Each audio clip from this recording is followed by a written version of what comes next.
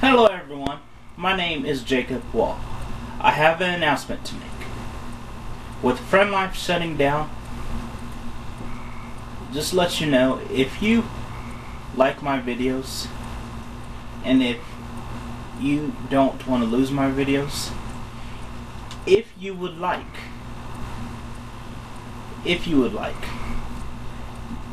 to hit the subscribe button, you can even download my videos. I mean, not only you have my permission, but you have God's permission to download my videos. With Friend Life shutting down, which is a website that I share my videos on, just to let you know, even though they shut it down, I will be making my videos as long as God wants me to. No matter what website shuts down or what other website is going to shut down. As long as God wants me to make my videos, I will make my videos. This is the reasons why I advise you don't wait till next week, because you never know when this could be your last video. Today, I would like to talk about jobs from the Bible. Romans 3:23. And just because it says in the Bible we are all sinners, does that give us a right to do what we want at our jobs? Okay, I would like you to go to Romans chapter 3 and verse 23.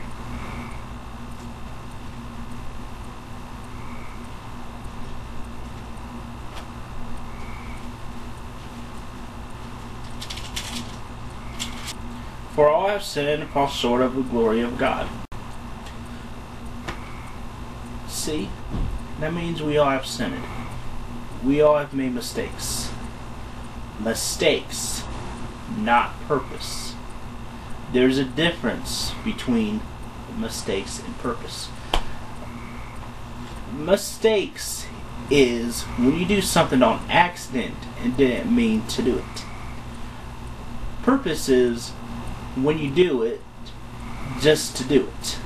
Like, for an example, last week when I made my video about what is the difference between respecting and disrespecting a man.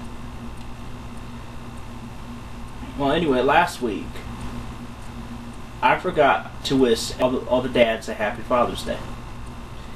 That's why I put the words on my video last week to wish the dads a happy Father's Day.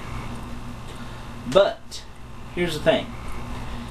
Just because I made that one mistake doesn't mean I can give up on my videos or start making my videos and start doing what I want on my videos just because I made that mistake. I have to keep doing what I'm doing and try to do better on my video. From St. Rita's Medical Center, when I used to work on grounds. This is what my mentor told me. Do better than yesterday. Just because you made one little mistake doesn't mean you can make that mistake all over the next day. You have to try to fix that mistake. And if it can't be fixed, forget about the mistake and just move on. For an example about Friend Life. Just because Friend Life gave up doesn't mean I should give up making my videos. I mean, as long as God wants me to, I'm going to keep making my videos. Don't worry about what anybody else is doing. Worry about what you should do. At your jobs, Don't go and start doing what you want at your jobs just because it says in the Bible that we all have sinned. It doesn't mean we can get up tomorrow and go do something bad at our jobs. Like, it doesn't give me a right to get up tomorrow morning and go to church since tomorrow's Sunday and start messing up on purpose because I want to, and start being bad and acting up and act like a 2-year-old in church. That doesn't mean I should do that. That verse doesn't give us a right to do it. You mess up, do better than yesterday. And it's time to get saved. I would like you to go to Romans chapter 3 verse 23. I know we just read that, but I would like you to go there again.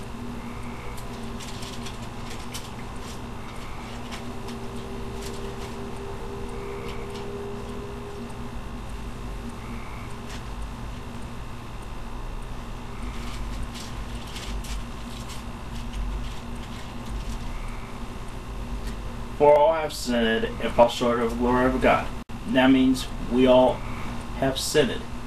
We all have made mistakes. Not purpose, mistakes.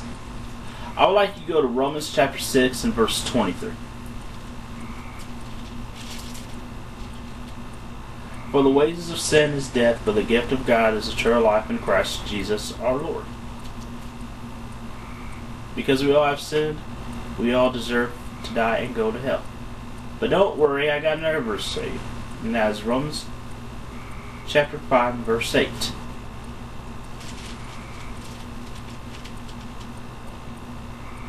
But God demonstrates His own love toward us, and that while we were still sinners, Christ died for us.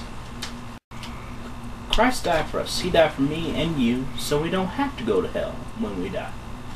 But we have to do one thing, though. I would like to go to Romans chapter 10, verse 9 through 10. We'll jump over to verse 13.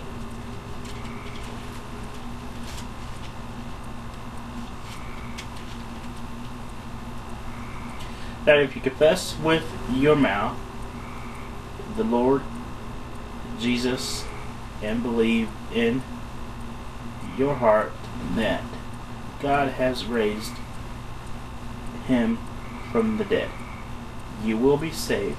For with the heart one believes unto righteousness, and with the mouth confession is made unto salvation. For whoever calls in the name of the Lord shall be saved.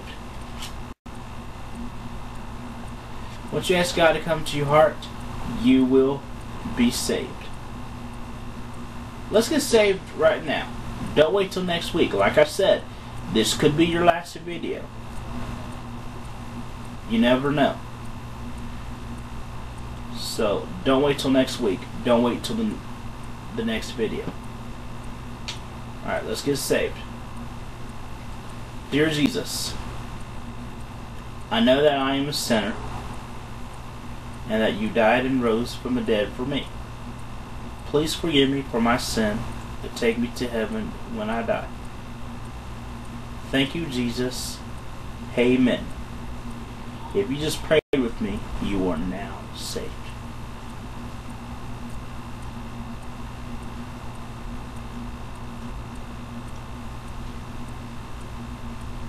I would like to go to 1 John chapter 5 verse 11 to 13.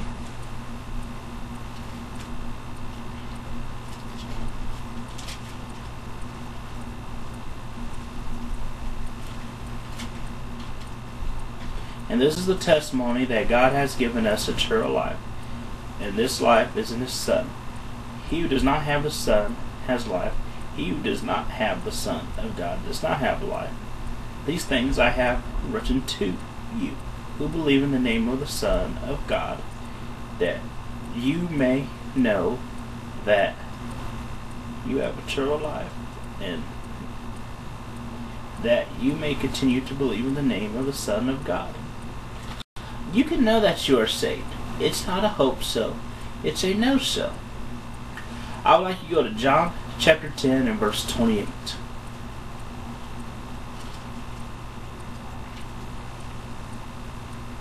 And I give them eternal life, and they shall never perish, neither shall anyone snatch them out of my hand. No one cannot take away from God. No one cannot. I would like to go to Matthew chapter 28, verse 18 to 20.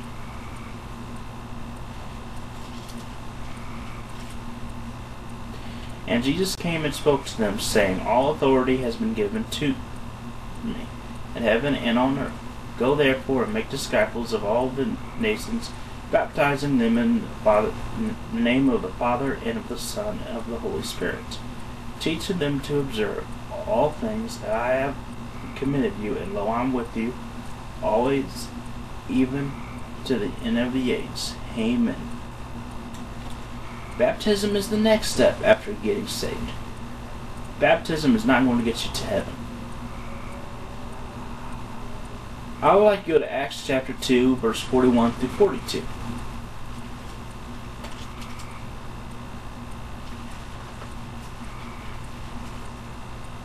Then those who gladly received his word were baptized, and that day about 3,000 souls were added to them. And they continued steadfastly in the apostles' doctrine, fellowship, in the breaking of bread, and in prayers. Go to church and learn about the gospel. I would like to go to 1 Peter chapter 2 and verse 2.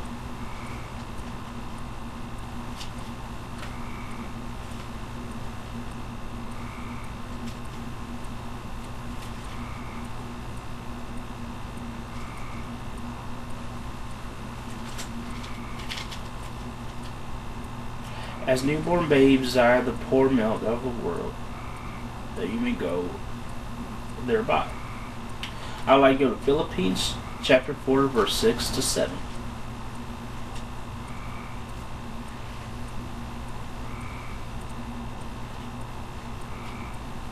Be anxious for nothing, but in everything by prayer and supplication with thanksgiving. Let your requests be made known to God, and the peace of God, which expresses all understanding, will guard your hearts and minds through Christ Jesus. Read your Bible and pray every day. Prayer changes things. I'd like to go to John chapter 3 and verse 16. That will be the last verse for the day.